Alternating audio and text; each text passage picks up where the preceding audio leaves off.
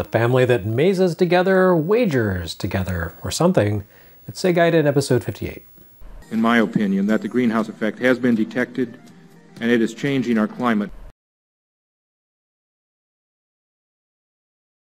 Family is the prevailing theme of this latest episode of Segaiden focused on the Master System. Well, maybe prevailing is not the right term, but at least it does figure in pretty significantly. But then that's only to be expected when you're dealing with the intergalactic family drama that is Fantasy Zone. Depending on which region you play in, Fantasy Zone The Maze presents either a follow-up or a prequel to Sega's whimsical toroid shooter. Here in the West, Sega framed it as the third game in the series, whereas Japanese Mark III enthusiasts, all 6 of them, were told that Fantasy Zone The Maze preceded the shooters and depicted opa-opa's training. But not just opa-opa. Fantasy Zone The Maze brings cooperative action into the Fantasy Zone franchise for the first time, allowing a second player to take the role of opa-opa's brother, Upa-Upa. The 2 characters play and control identically, so it's more or less an evenly matched experience in which you simultaneously help and hinder one another. So Sega kinda captured that friendly antagonism thing that Nintendo introduced into its own sandbox with their sibling-based turtle-punching simulation Mario Bros.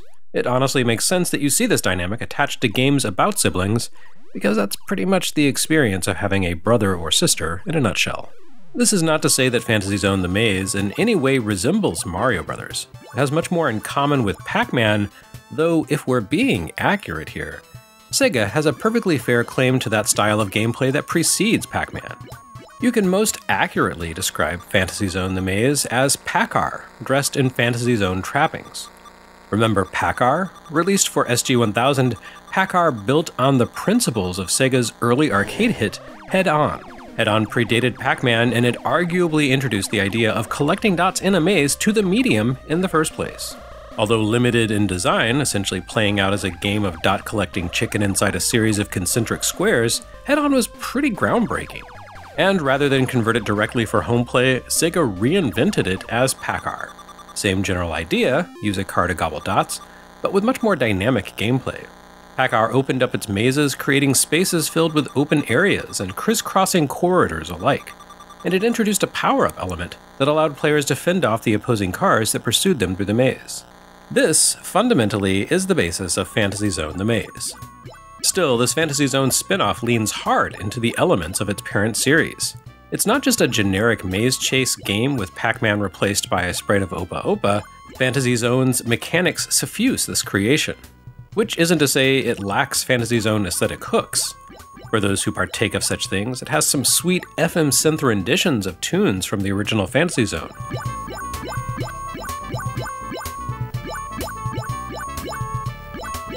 Something not included in that older game's cartridge, since it predated the advent of the Mark III FM sound unit.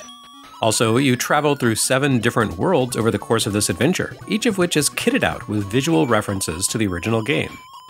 Each world has 3 levels plus a bonus stage for a total of 21 core levels and 7 bonuses. The core levels are pretty challenging. The game allows you to start from level 1 of any world from the title screen, but realistically, you won't see the final level of the more advanced worlds unless you start from an earlier point in the game and build up your reserves. That's because, once again, Fantasy Zone The Maze takes its remit as a spin-off seriously. Although it plays like Pac-R on a fundamental level as you steer your way around corridors packed with enemies and attempt to collect all the dots in that level so you can jump to the next, there are a lot of additional elements here that draw upon the workings of its parent franchise. For starters, the enemies you have to deal with in each maze are the creatures you'd have battled in the corresponding worlds in Fantasy Zone proper. At the beginning of each level, a hatch located somewhere in the current maze releases 3 monsters. These aren't just random creatures though, they're the base-type hovering creatures that you need to destroy in a standard round of Fantasy Zone. Unlike in the core games, these bases don't hover motionless in one place, though you do need to whittle down their health with a succession of attacks before they can die, and drop a big coin. Here, the base monsters drift through the maze, moving erratically and threatening to destroy you on contact. Although the bases don't actively pursue you, their movements can be difficult to predict, so it's not a great idea to drift too close to them. The bases do release subordinate monsters too. They don't send them streaming out right away though. Instead, once all 3 bases enter the maze, the hatch that released them becomes a power meter. The meter goes from clear to red in a few seconds, and once it maxes to full red, the bases pause and charge up their power for a moment. Once they've fully charged up, each base will release another enemy into the maze. These smaller enemies do pursue opa-opa and upa-upa directly, and to make matters worse, they're faster than the playable characters. When the bases unleash their minions, the action takes a sharp turn into difficult.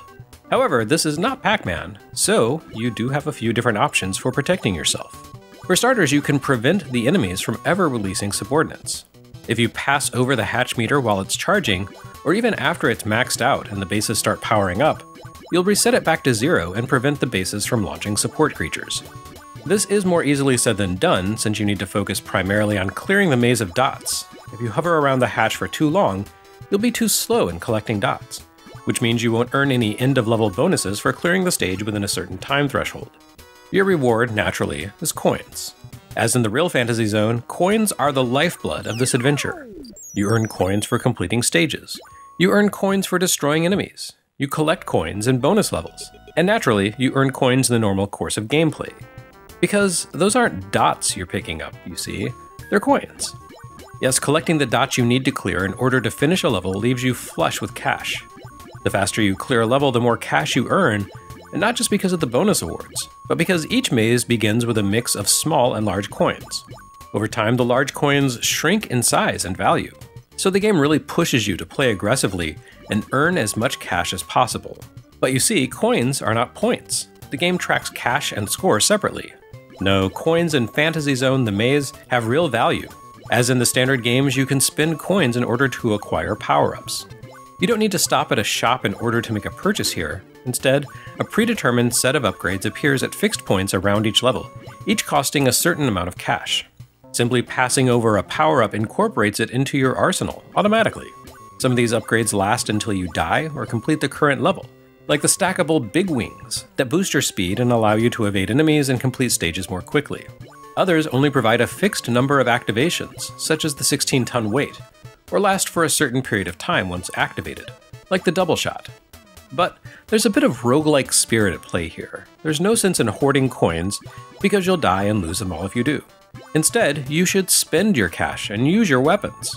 They greatly reduce the difficulty level of the game, and the thing is, the improvements they confer upon opa-opa mean that you're pretty likely to end a level with more cash in hand than when you began, despite the cost of the upgrades. Now, this is also where the competitive, cooperative spirit of the game comes into play. When two people play Fantasy Zone the Maze together, they can clear coins twice as fast as a solo player and clear enemies out of the stage with weapon upgrades much more efficiently. But remember, there's only a fixed amount of cash in each stage. So you're out there jockeying for pickups, trying to score the most dough in order to enjoy more perks than your partner. There's a lot going on at any given moment in Fantasy Zone the Maze. And it can be a little overwhelming at first, but the way the game builds off the real Fantasy Zone games means that a little familiarity with their workings will go a long way toward easing you into this spin-off. It's honestly the best kind of spin-off, one that does its own thing, but at the same time it smartly adapts the workings of the source material into a new format. Just as Fantasy Zone presented players with more nuance and freedom than a standard scrolling shooter, Fantasy Zone the Maze gives you a lot of different ways to tackle its challenges. And every world has its own distinct feel, too. Some stages consist of manageable interconnected passages, like Pac-Man. Others have large arenas, where enemies like to cluster, and whose lack of barriers makes it more difficult to predict how the bad guys will move around. And others consist of long, disconnected conduits, where you can easily be hemmed in by foes. Do you go after the cache? Do you lurk near the enemy spawn meter? Do you try to clear a stage as quickly as possible, or rack up bonuses by destroying enemies? Fantasy Zone the Maze is way more interesting than you'd expect in an entry in the dated maze chase genre to be in 1988, but, well, that's just Fantasy Zone. Too bad this would be the last Fantasy Zone for Master System, at least in the US. Between this and Fantasy Zone 2, it felt like the series was just beginning to hit its stride.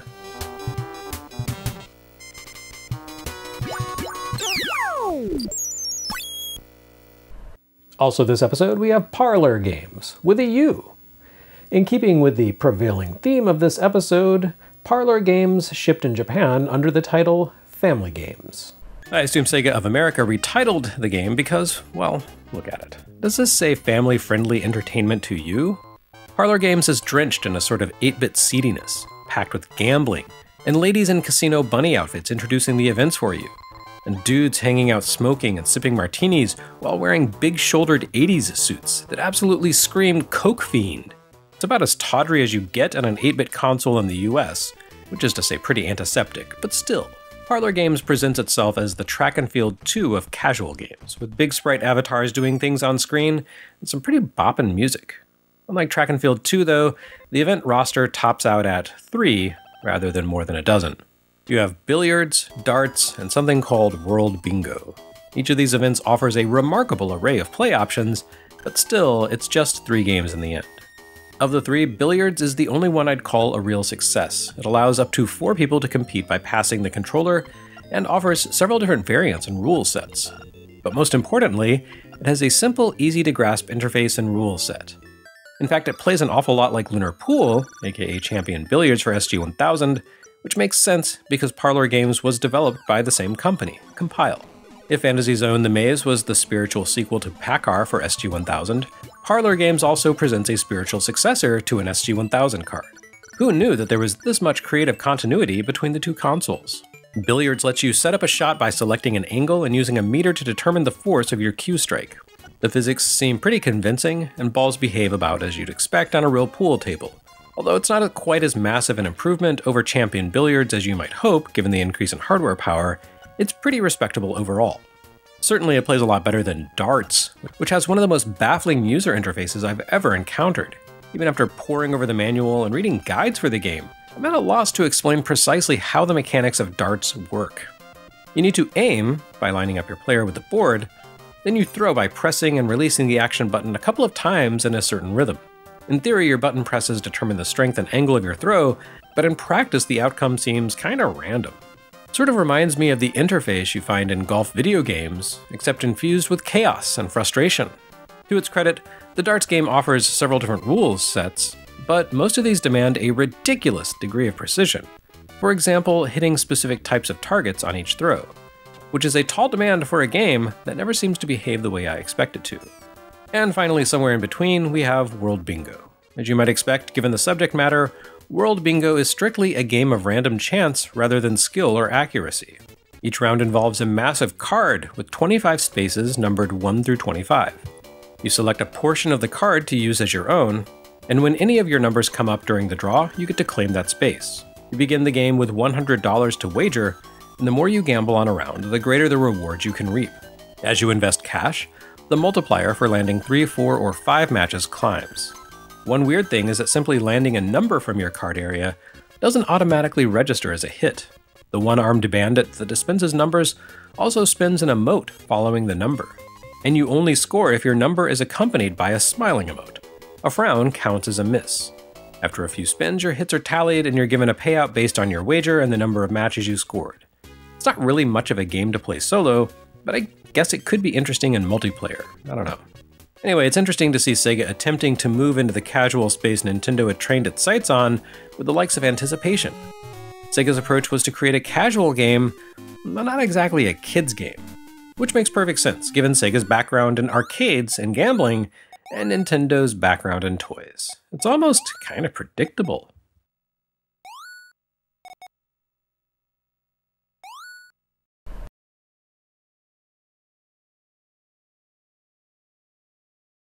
As for what Sega Challenge said, well, nothing.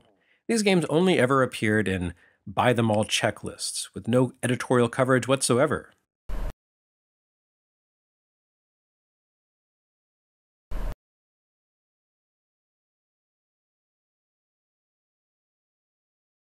As for Compile, we'll see them again soon under happier circumstances. But for now, it's time to return to the Fantasy Zone. And no, not the opa-opa style of Fantasy Zone.